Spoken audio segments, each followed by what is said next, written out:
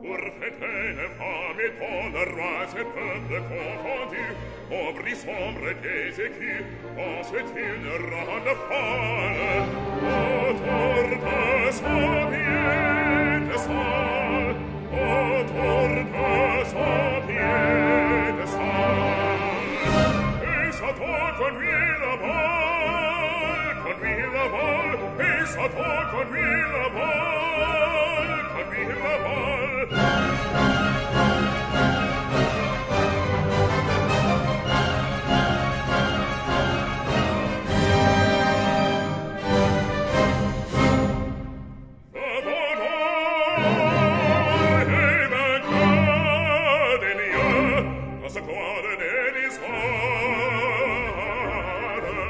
Sa gloire dérisoire,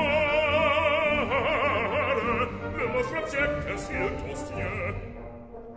Il contemporain étrange à ce bien charme, se rend la fer en main, dans le sang et dans la page.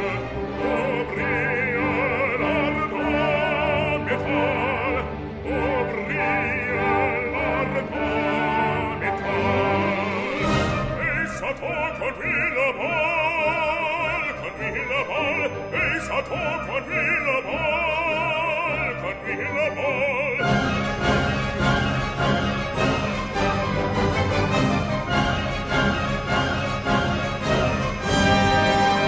Conduit la balle.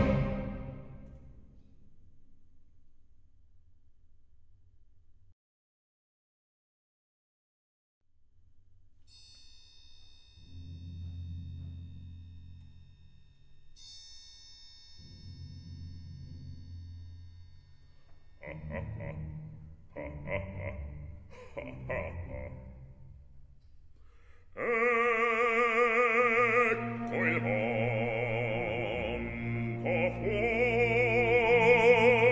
e tondo, s'alza, scende, balza e splende. Parole intorno al sole tremarono come distrutte. Ora sterile, or fecondo, ecco il mondo.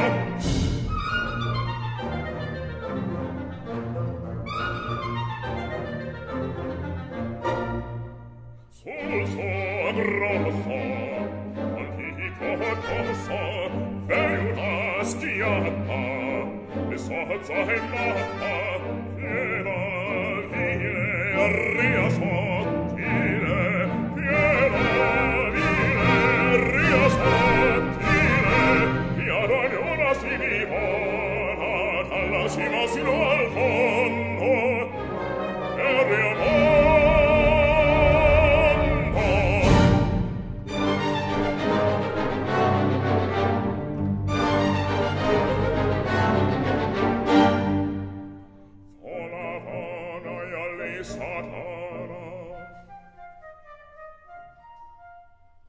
Riso esterno e a lei l'inferno,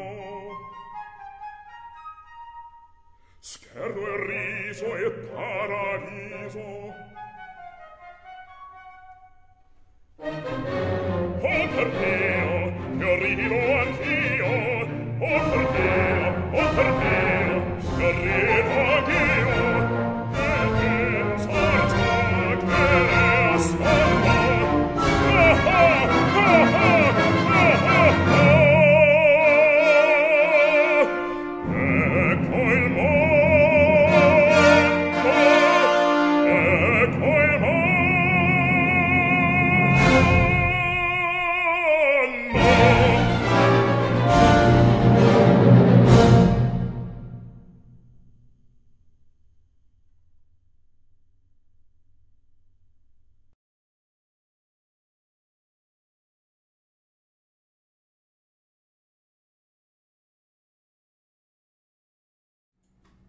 Welcome to Music Matters 2020.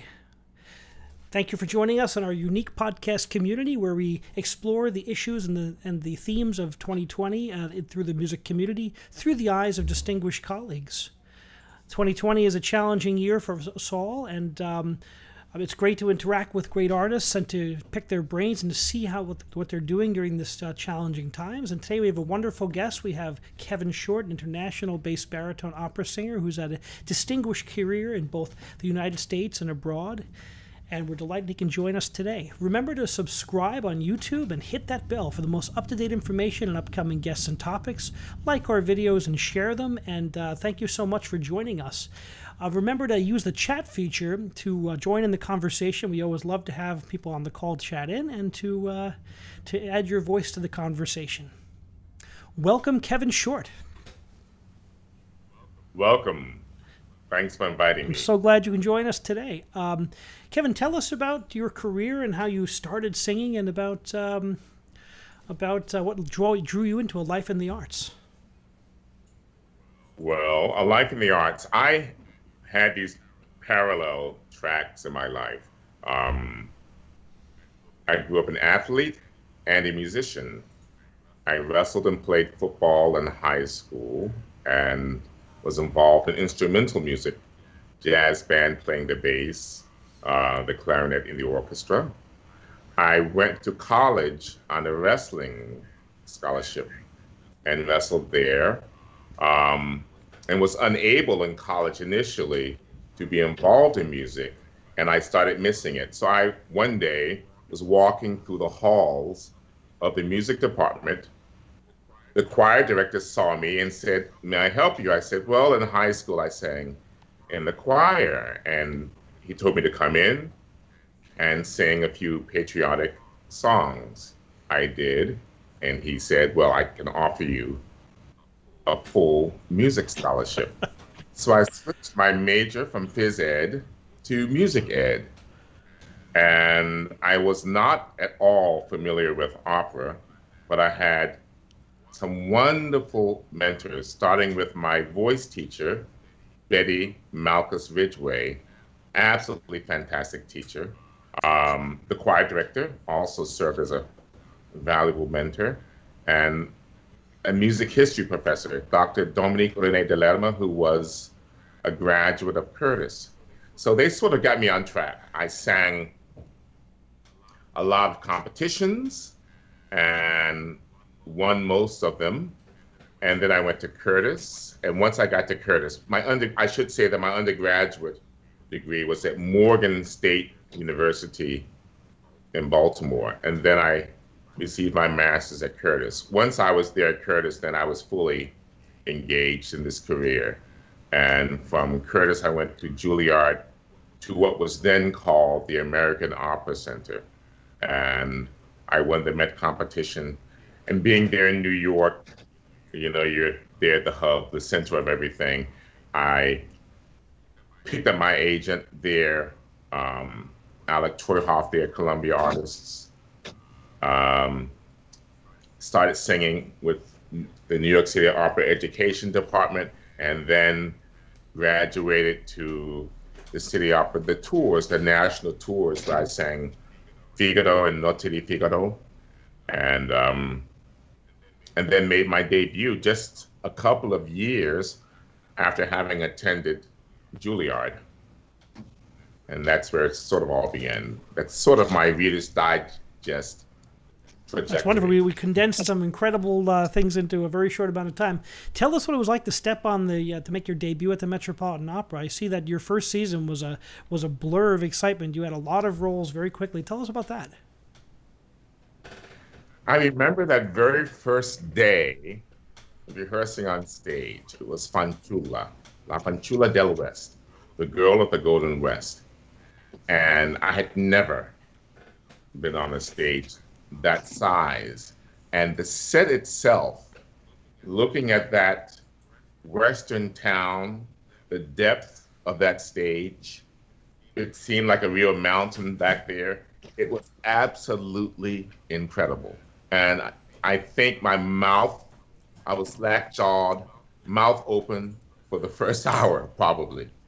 By the way, I felt the same way The first time I sang Bohème there at the Met, and the first act was okay, but that second act, I'm sure you all have seen it. And I remember being on stage and looking around, and unbeknownst to me, the carriage carrying Musetta was coming from stage left. And fortunately, Mark Oswald was able to pull me out of the way before the horse and carriage came. Those direction. incredible Zeffirelli productions. Is that the Zeffirelli production? That's the magnificent, most ornate production. Yeah, it's a shame to see those productions go. We were down to, I think the Turandot set's the last Zeffirelli production remaining at the Met these days. That's right. I sang the Mandarin in that production. Same feeling, to be involved and enveloped by that set. Yeah, I think after the Turandot, that will be it. I don't know if there's money around, if there will be money around to spend for those kinds of productions. But I think, and Bohème is still around. But I think that productions like that have a real value for people. New York is a tourist center. So even if you don't love opera and you go to Bohème or Turandot, you are able to be enthralled and engaged. I always hear gasps when the second act is revealed, or that scene, the big scene when Turandot makes her entrance. And it never ceases to amaze me to see the audience's reactions. So you returned, you've done many roles to Metropolitan Opera, hundreds in your career, I see. What was it like to take the principal role in the title role in Porgy and Bess this last season? You know, I was waiting a long time to have that final battle speak. The thing about singing that role is Porgy shows off all of my strengths. You know, it starts off in the basement, so you are a real bass. And I have a pretty long voice with an easy top. And you end with the high G's and things, and the trio, which is very Wagnerian.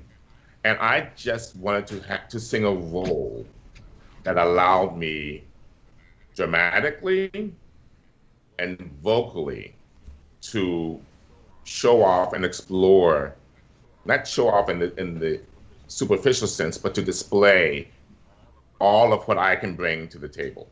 And Porgy does that. Such a challenging role, especially with the having to play the person with a disability, and you have to. How do you manage that to use the posture to keep your technique in line? Well, fortunately, I've now sung a good many productions of Porgy, so I have integrated I turn my foot in, and I've done enough productions where I am using now a crutch. So I figured out how to balance it. I turn just enough and contort my body just enough to maintain my support and my breathing. It's actually easier to do it with the crutch than it is to be on your knees the whole evening on a cart. Have you done it that way as well? Many times. So I happen to also be fortunate enough to have been fortunate enough, and hopefully this production will continue. But there's a production that travels throughout Europe, and it's very, very traditional, and they use a cart. That I find really hard. That's the famous Barkheimer production, right? That's been going for years, right? That's sure. Right. Yeah. Yeah. I mean, at the end of the evening, I am, my body, my knees, I soak in Epsom salts, and with that tour, I've done that, I don't know, hundreds of performances throughout Europe and even Asia, and even 3 performances back to back to back. But it takes a long time to get your body into shape for that kind of production, and then you feel it afterwards. Is that the most physical role you've performed, or have you done ones that are more physical than that? I think that's the most physical. Yes. Hmm.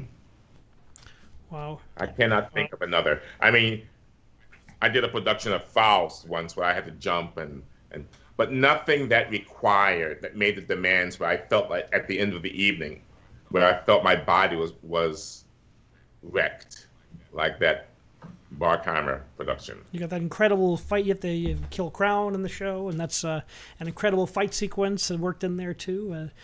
Yeah, it's a demanding one, certainly. Right. So tell me about after you've come to New York, your career has grown. Now you moved to Europe for a good stretch, right? Right. So what I found, as I said, I made my debut just a couple of years after having been involved in the American Opera Center.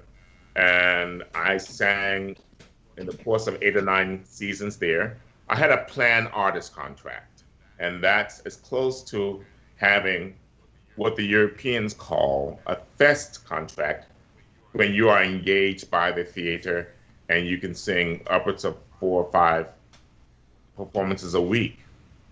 So I had that kind of a contract, a weekly contract, not a guest, weekly, and I would go to the theater one night, I would sing one performance, the next night another, the next night a different opera. So after about 6 or 7 years, I noticed that I topped out at the quality and the size of the roles. Colline in La Boheme, which is fantastic, Mazzetto and Don Giovanni. And I found myself stuck in the middle between the box office bases, like Sam Raimi, Jim Morris, Paul Pliska, those guys, and the young artists. And I thought, okay, I'm very young. I would like to sing some of these larger roles. I'm not going to displace any of those superstars. So maybe my path is to go to Europe. And there are a couple of reasons for that. So that's one of the reasons. The other reason that was just as paramount for me is the way we do opera in the States, very traditionally. And I know and knew then that opera in Europe, Regie Theater, as they say in Germany, is very much updated. So, and as a black singer, black opera singer, black bass, that it would be easier for the Europeans to see me in roles that traditionally American theaters would not maybe be inclined to cast me in, such as The Dutchman. And I thought, okay, now's the time to go. I really wanted to go sooner than I did. So I went over there for a guest engagement in St. Gallen, Switzerland, to sing Osmine in The Abduction from the Seraglio and another Colline in Bohème. While there in St. Gallen, I heard about an audition in Basel, Switzerland, and for Sarastro in the Magic Flute. I sang the audition. They gave me the job and then asked if I would mind coming to Europe and had taken this open fest contract, which I didn't know at the time. And I said yes. And that was my avenue. And I've been over there now for I should say I'm back and forth now, but that was 20 years ago. And I'm still a Swiss permanent resident, and could have years ago, just haven't gotten around to that, but it's been. So what are some of the roles that you got to experience when you were in Switzerland? What are some of the roles that were dream roles when you first started your work there? Well, Dutchman, not just in Basel, but throughout Europe. Dutchman, Fortas and Parsifal, Landgraf and Tannhäuser. Some of the roles were repeats. I was able to sing Philip and Don Carlo. the Boy to Mephistopheles, the Gounod, Mephistopheles, and Faust. That's about it, I would say. That's the entire canon of dramatic bass roles, so that's a good start. Yeah. So getting to do all those roles, and there's so many performances in Europe to get to. So once you made your career there, that you got to do those roles so many times, how did that change your singing? I'm glad you mentioned that. It's so interesting. I had, you know, the way we do opera here, you know, you have maybe a few weekends, especially once you leave the huge companies. The Met, you can rack up a lot of performances. But my very first year in Basel, for instance, I sang 35 performances in the Magic Flute. Dutchman, 22. Faust, 15 or something like this. Anyway, I found myself, especially in flute, performance 13, 14, 15, it turned into my own personal laboratory. I decided, okay, tonight I'm going to try it this way. I'm going to sing it that way. And I found myself becoming really comfortable with singing with an orchestra. In fact, I was more attuned and accustomed to singing with an orchestra than I was to a piano, because every night I was singing with an orchestra. Once we had gotten through the rehearsal stage and the performances were all up and running, especially midwinter until the end of the season, and it was just fantastic. So I believe that practice makes permanent. And so my technique was really honed. I really figured out. That was one area where my singing really progressed. Huge deal. And there's no substitute for that. And I'll give you an example. So I did a Dutchman in Indianapolis. And I have a good friend, Chris Ermiter. And Chris sang the Daland. And Chris had also sung a few productions of Dutchman. And I think maybe 3 productions, he sang less performances than I had on one production of Dutchman. Wow. In Switzerland. It's amazing how that repetition and the constant engaging in the art form, it gives you that seasoning and that you grow as an artist. Did you start teaching in Europe? I know your teaching is an important part of your portfolio along with your singing. Were you teaching at that time as well? I was not. What happened with the whole teaching thing? I would give master classes and realize that I really liked it. And I have a good kinesthetic awareness and a good ear for what people are doing. Now, what happened with my whole teaching career was in 2012, I was singing a wonderful production of Faust in Indianapolis. And a good friend of mine, Esther Jane Hardenberg, reached out to me and said, would I consider joining the faculty at the University of Miami? And I wasn't certain, and I had a full calendar the following year. And I said, well, if I were to come on board, you would have to work with my schedule. I would like to then bring in people to cover for me when I had to be away. But Gran Wilson, who sang the Faust, said, Kevin, if you harbor any notions about teaching, you have to build a teaching resume the same as you do a singing resume. And I would strongly consider it.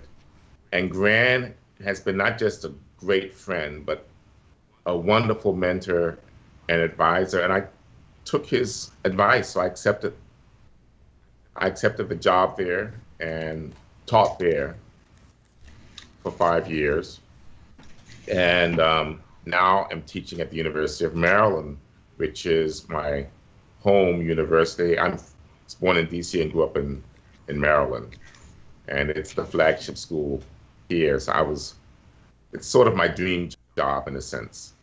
Well, especially it's so great that you can bring your experience on the stage while you're still active in the art form and you're still very busy and engaged all over the world, and you could bring that to your students. it's such a wealth of knowledge for any level of students. So do you teach different levels of students? Yes, all the way from the freshmen through the doctoral students. And you're right. I think it's beneficial to have teachers and people at the university that are active. I'm able to make phone calls on behalf of my students. There's a student now in Amsterdam that's working, and I was able to set him up with my agent there in Dusseldorf. And again, I still maintain a residence there in Switzerland. So if someone needs to stay there while they're doing an audition tour, they're welcome to do so. That's fantastic to be able to mentor the next generation of singers coming up. What excitement do you get when you watch a student grow? It's incredible. I have to say that it actually surpasses my own excitement and the satisfaction I get when I perform. When I perform, there's a certain amount of catharsis, but I sort of, I got through that, I didn't mess up, but with my own students, to see the growth and to see them discovering. And I consider myself, I say this, not to be cheesy, but a dream facilitator. What is it that you want? I have a lot of the answers to help you realize and actualize your dreams. So to see students be turned on by this art form and to realize their goals and aspirations, it's nothing like it. Are you involved in the opera productions at the college? Do you help out and coach, or do you help? How does that work for you at the college? Well, the Maryland Opera Studio is a wonderful, wonderful program. And they have wonderful coaches. The voice faculty, you have Brand Wilson, Dolores Ziegler, wonderful, wonderful former mezzo, recorded a lot with all the greats, Carmen Balthrop, Jennifer Casey Cabot. We all have extensive experience, but we are called upon primarily as voice teachers and for special situations, because they bring in the best. So I don't have to wear too many different hats. I teach diction, German diction. This past year I taught Italian diction. But as far as coaching, we are not called upon to coach. We could, but we find in our lessons that we're dealing with some of these things. Let's see, the movement component, that's covered wonderfully with the Maryland Opera Studio. There's very little that we sort of have to step in. It's so specialized and wonderfully compartmentalized that though I could even teach makeup. I took that at Curtis and have done my makeup in a lot of different places, but it's covered. Yeah. That's fantastic. How have you seen the training of young singers shift in your lifetime from when you came up to what you're seeing today? There's not that much of a difference. There's always been a huge acting component, but I will say that at the Maryland Opera Center, the acting component is even greater than it was when I trained in the late 80s. But I think Americans and the American method of training has always tried to mesh and meld the musical and singing component with the theatrical component. But it's even greater today than it was when I was in school. When I went to Curtis and Juilliard, it was emphasized, but not nearly to the degree that it is now. Maybe to other institutions, but when I compare Maryland Opera Center to my training at Curtis and Juilliard, there's a difference. It's good to hear that we're fostering that next generation of talent and getting them ready to take the stage, and we wish them all luck. So let's shift into the COVID-19 pandemic era. How did that affect you directly, and how are you dealing with the repercussions of this today? How's that feel in your personal experience? Well, when I was involved in the La Traviata, singing Dottore, in the Met production. So we had 3 more performances left. So I lost 3 performances there, was able to do a live recording of Porgy and Bess with the Philly Orchestra, where I sang my first crown. So we got that in early April in Philly, but then I was scheduled to return to the Philly Orchestra to sing in the Electra. So that was canceled. And another disappointment was the fact that I was slated to sing Castor in Cincinnati Opera's world premiere production of Castor and Patience.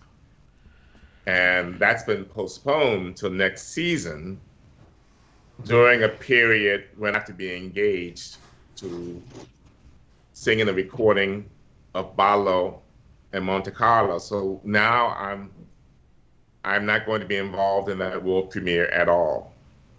So, yeah. So they haven't rescheduled that. You can imagine the composer also must be just devastated. You spent all that time writing an opera, which is the most challenging of all things to write, I would imagine, and then to watch it fall through like that. Hopefully they're planning to bring that back soon. They'll bring it back without me, but the other thing is he composed that role with me in mind. Oh. And I'm sure now there's plenty of time. Whomever they have on board now, they can make whatever adjustments they need to make vocally. And they were very good about it. And maybe if the opera is picked up by another company, I can somehow be involved. It's a wonderful opera, and folks should see it. What was it like singing Crown when you're also doing Porgy at a similar time? It was very interesting. I felt myself, it won't be the full reading of Porgy, just excerpts, but I still found myself wanting to jump in when I heard Porgy's music. Who do you root for when you're both the bad guy and the good guy? It's a tough one. That's right, yeah. Vocally, I found it very interesting. It also sits a little high, so it was fun to just get out there and sing these declamatory statements. And I also sang, so it was really condensed. So I sang Jake's music in the beginning. Yeah, so I was wearing a few hats. Well, that's the one thing about Porgy. I tell a lot of my friends who are younger baritones coming into the field, who they can do a lot of roles in that show. It's such a great role for a baritone. I imagine that on the Barkheimer tour, there must be people who can sing every one of those roles because it's just such a great opera, and it's huge cast. I remember I performed Porgy in Newark at the New Jersey State Opera, and casting it was such a challenge because there's so many featured roles and leading roles. Really a challenge. Right. It really is. Big chorus, and you too. Graduate. Big chorus. That's really important. It's a great chorus can steal the whole opera. Yeah. It's the voice of the people coming together to weather the adversity of the storm, both inside and out. It's a powerful story, a powerful metaphor. Right. That's right. Yeah. And for a young bass, you can graduate from the smallest role if you happen to be a bass baritone and will one day sing Porgy. My first introduction was through the chorus and then some of the smaller roles, and then I sang Jake, and finally Porgy, you know. How do you now? Some singers are reticent about taking roles in Porgy and Bess. I've heard through some of my colleagues.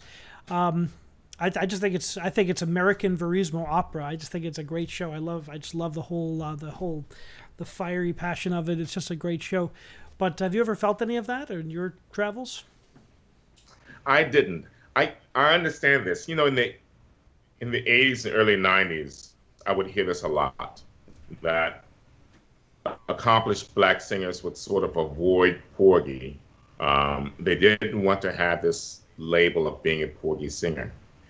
But I think that people, like I can take you for instance, Maestro, you would be able to hear a young singer and know that they aren't just a Porgy singer. You would be able to hear the possibilities inherent in that voice. And I think maybe some of the roles you aren't able to hear, they would translate to Mozart and to other roles. So I think that was the concern. They would being labeled just a Porgy singer.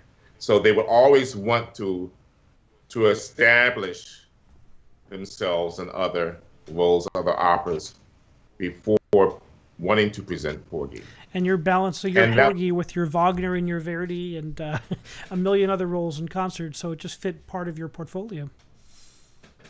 Yeah, I mean, I didn't come to the role of Porgy until very late, though I've sung hundreds and hundreds of performances now, but I couldn't be labeled a Porgy singer because of the hundreds of other roles I've sung. Not roles, but performances of other roles. Yeah. So it would be hard, and I think that's the concern. Though it wasn't a concern I had, and I sometimes don't want to buy into those kinds of things. You know, there's nothing wrong. Sometimes people think, well, the subject matter. Well, let's look at Carmen. You know, I think if Porgy were in a different language, not set there in Charleston, South Carolina with black folks, people would have a completely different, I mean, there's still, in some quarters, discussion about whether it's Broadway or a folk opera. And Gershwin called it a folk opera. That's what's written in the score. Yeah, it has a lot of attendant stuff. But it's certainly very heavily scored for a folk opera. There's a lot of thick orchestration. That's one of the things I find with Porgy and Bess is to write operas. It takes a lot of to get really the formula to writing a successful opera. Look at Verdi, for example. It took him a long time to really get his sea legs writing operas till he wrote his first masterpiece, right? So with Porgy, I wonder if Gershwin had more attempts and more operas. He died so young. What would he have done with the orchestration? How would that have evolved over time? Because Porgy is such a great statement that I just wish he would have written more. I wish we could have seen where that went. I have the same wish, and it's incredible. And I would say that his first opera is better than a lot of our favorite composers' first operas. I mean, it's incredible. And it's so interesting to see, you know, whenever opera is born out of the folk music of a tradition. So Gershwin, you know, being in New York City and surrounding himself, hearing jazz, it's also, someone pointed out to me that there's also like elements of even like Russian folk music kind of snuck in there too, because that's what he was with. So he mixed it all together to make this kind of hybrid form. And it's just such a unique combination. I remember I did the premiere of Porgy and Bess in Albania at the National Opera House, and with an orchestra that had never done this piece before. And I was there for a month, so I had a lot of rehearsal with the orchestra. But we'd never have that here in America. And I had to teach them how to swing or how to feel jazz, which was such an interesting cultural experience for me. Right. And how interesting. I found that when I sing in Russia, I remember having a concert there and singing orchestrated spirituals, and how easily they were able to feel the pathos of the music. But everywhere you go, they all love playing Porgy. And I've sung with Italian orchestras, German orchestras, with the Philharmonic there in Sweden and Stockholm. And some of them come to it quicker than others, but they all love it. The Italians do really well with it. The Russians, yeah. You're right. Well, it's our folk music. It combines everyone. I think one of the most American art forms is jazz, and people love it. It's just universal. And then they hear that combination of jazz and great singing. Anyone who thinks Porgy is a musical has never tried to sing over the orchestration that he wrote. That's right. I will say this. I've sung King Philip. I've sung Dutchman and Porgy. And Simon Estes said the same thing. At the end of the evening, I am more taxed after having sung Porgy than those other two that I mentioned. That's great to hear it from someone from your level. That's wonderful to hear. Yeah, it's not to be trifled with. There are some roles, maybe sporting life, that you can toss off. You know, it can be a lot of character. I mean, that's the wonderful thing about a role like sporting life. You can have these wonderful operatic tenors sing it, or you can have someone that plays around with it a bit more, and it works. But Porgy, no. You need to have a real first-class singer that can handle the tessitura, the notes that Gershwin wrote, and just having the stamina. Though it's often cut, but if you sing the buzzard song and the trio, and you go through the whole gifts there at the end, wow, that's a long evening. It's a long evening. It runs almost 4 hours, or 3:45 or something like that. That's right. That's right. So back to COVID-19, how has that adjusted? We've heard all the canceled performances. With all of that time that you spend traveling with a career that you have, what have you done with that extra time that you suddenly find yourself with? I'm finding that I'm teaching a lot via this format, and a lot of people that have mentioned studying and working with me are now able to. They have time. So I find myself being quite busy teaching and being called into a lot of Zoom calls and meetings with the university, with people wanting me to chime in about what's going on during this period. So I'm finding that I'm really quite busy. I could do with a holiday, a vacation, but the university starts next week. Mine starts tomorrow. Oh, does My it? first Wow. lecture is tomorrow. I think we started a week early this year, a week earlier than normal. So we're going to jump back in and ride the tiger and explore what 2020 means in this specific year, which is going to be very different this year. But most important thing is that we keep our communities together and that the students get that, they know that we care and we're getting to jump in there and start their education and work hard. Ah, yes. Great. Great. Well, I wish you well this semester. Do you also finish earlier? Because this is early, quite early. It's really early. Tomorrow. Yeah, we usually start a week later. Yeah, I think we do because we're not going to come back. Well, we're not going to return to campus. If we return to campus, we're not going to return to campus until after Thanksgiving. So they're going to say that I think they view that as the highest flu season and possibly, they're just being careful. Right. So it just changes everything a little bit. And we're seeing some spiking at university. We're seeing spiking COVID cases at multiple universities, especially in the Midwest from what I've heard. But we'll have to all be careful and see where we are. And I know Seton Hall is going high flex, which means that some will be in the classroom, some will be remote simultaneously. So we're trying to get back there and be safe, and they've invested enormous resources into making it safe as possible. But there's just still so much unknown with this virus. That's just very challenging times for us all. That's the thing. So much. And it changes. Just think of the information that has changed and shifted since last April, March and April. Yeah. It's one of the scary things and the hard things for us all is every time I think I know, I watch something, it changes within the weeks, and we're trying to figure out again.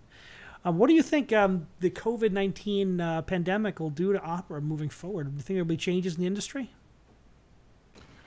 I think initially companies will have to be far more conservative. I think the risk of having a production that doesn't sell well is maybe a risk that some of these companies can't afford to take. I think it would call upon folks to be really creative. Maybe if some companies fold, I think there'll be some smaller companies that will be able to find some footing and find some traction. But I think it's going to be, to tell you the truth, it's going to be devastating because we are not supported in the same way that the German-speaking companies are supported. by the city and by the country. Yeah, we've had a couple singers on the program. One from Austria, and they're covered. Their contracts are covered. It's the singers in the States that are not, and that's scary times for a lot of our colleagues. And I wish everyone well. It's just, but I'm seeing some very interesting innovations from a lot of colleagues: online performances, streaming performances, performances from their kitchens, podcasts. It's kind of been fun. It's been interesting to see that people's talents, who I did not know that they had these talents, and see, from creative artists to see the creativity that comes out. That's been very interesting to me.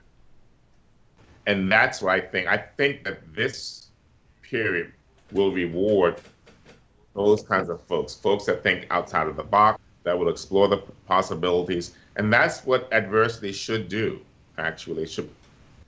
It should be the seeds of potential prosperity in other ways, in other avenues. And that's what will happen.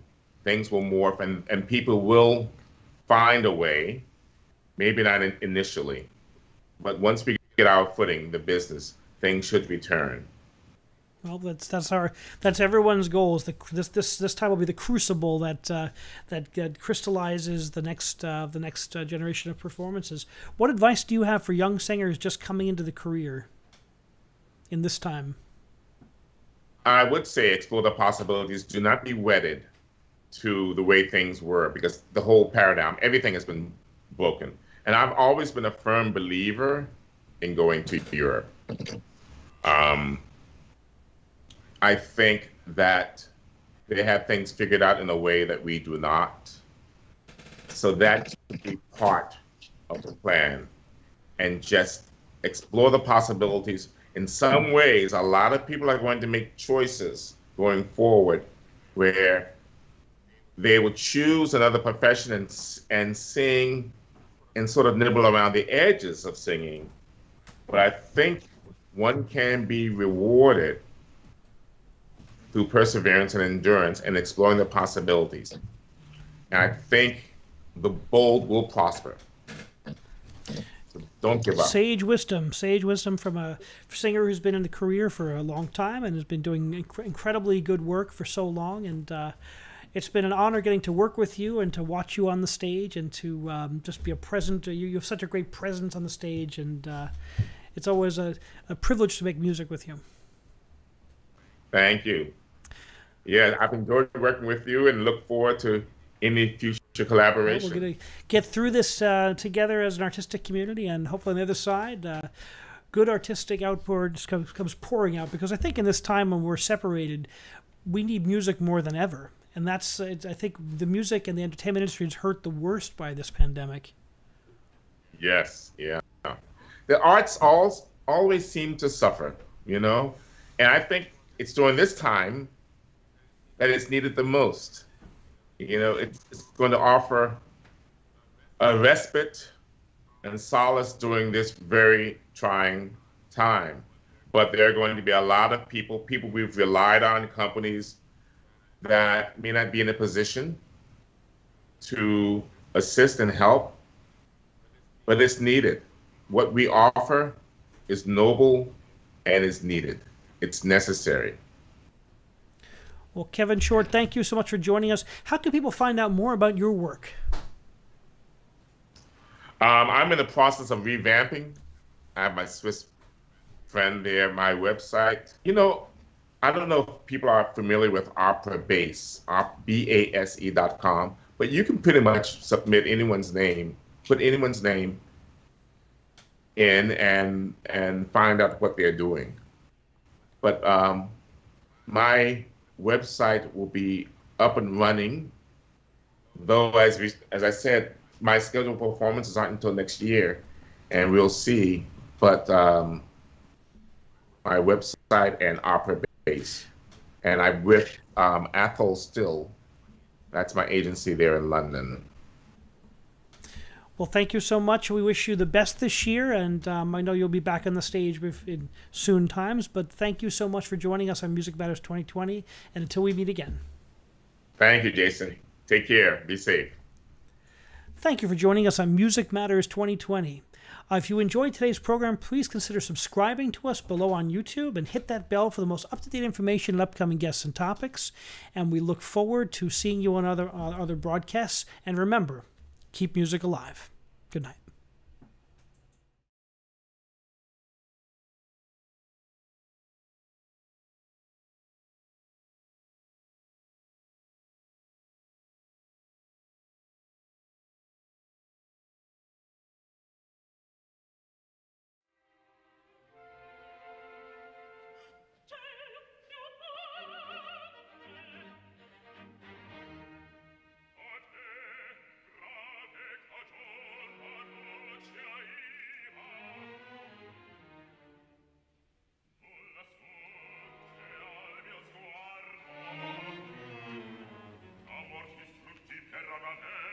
Et